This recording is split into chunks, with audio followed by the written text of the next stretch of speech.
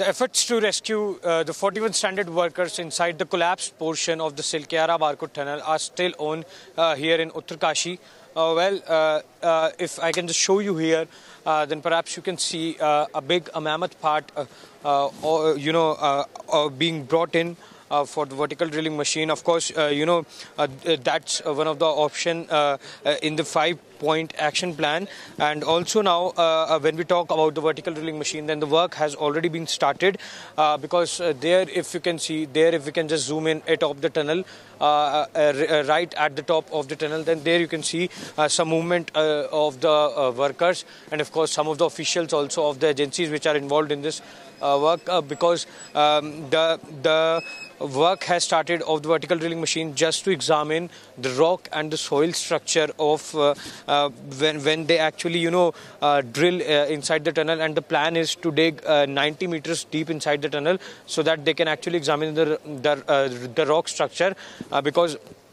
still it's the soil is very loose, it's quite fragile, so it becomes it's like a prerequisite to examine it, and then later on they can start the work by inserting the hole of 1.2 meter, which can act as a basically a passage from where the workers can actually come. But here you can see how the big parts are being transported from different parts of the countries to here in Uttarkashi, so that the machine can be assembled completely and it can be mounted on the platform after that examination is done, and the work to rescue them gets in full action, because it was halted on Friday after the auger machine met with a technical snag, and the manual drilling is also likely to start today,